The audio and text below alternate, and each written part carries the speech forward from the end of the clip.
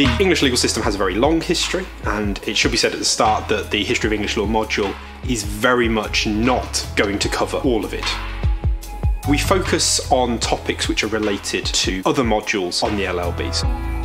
The majority of the course is about private law, so we look at the history of contract, we look at the history of tort, and we look at the history of property and trusts.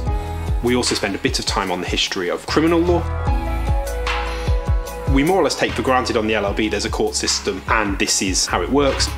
For the history of English law, we actually have to turn around and say, well, actually, to start with, there isn't a court system. Where does it come from? Where do the courts get their powers from? How do they work?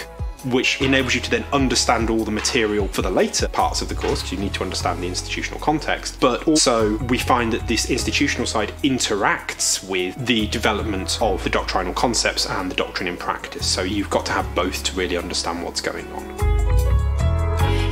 Legal history is an option to choose for a variety of reasons.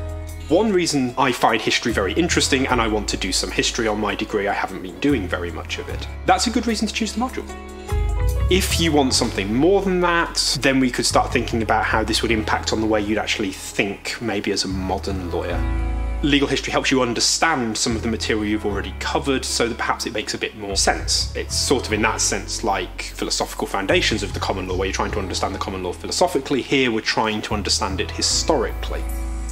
So we will see, for example, in the module, that there's a very good historical explanation as to why the English law of contract gives damages as its primary remedy for a breach of contract. You get monetary compensation for the loss caused by the breach, rather than, as is the case in a lot of other legal systems, the primary remedy is actually enforcement of the contract. And we call that specific performance, and we see it as exceptional. Other legal systems see that as the default and the normal remedy.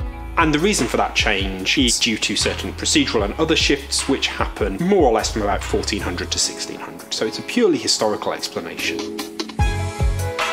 You start to have a deeper understanding of things that you in fact already know.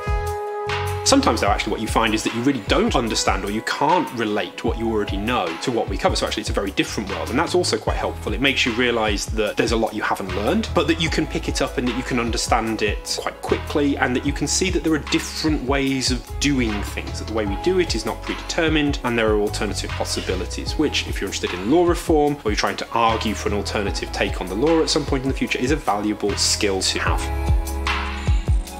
The study of legal history is about change, and it's about how law changes and why law changes.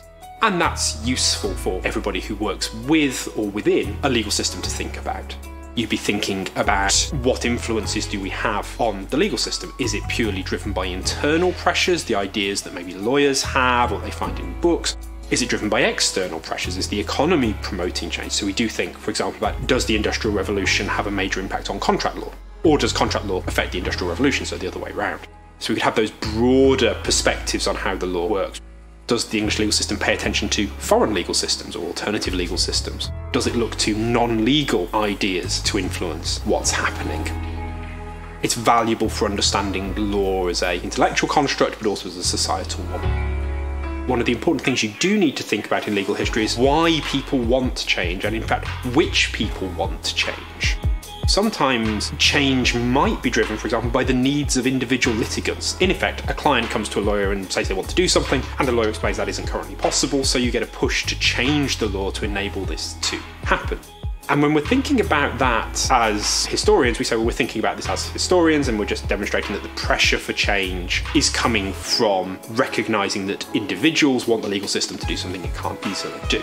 What that requires you to do, though, is to be able to put yourselves in the shoes not of a lawyer, but of a lawyer's client. It is what, in fact, a modern law firm would call commercial awareness. It's reflecting the environment in which the client or the individual is working rather than the lawyer, trying to understand that and appreciate how that might then impact on what the lawyers involved need to do. All about putting it into context, but that context requires you to be able to think like people who aren't just the lawyers in the legal system, which is always a valuable skill.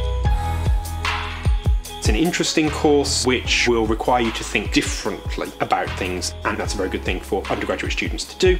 If you want to do that, then this is a great module for you.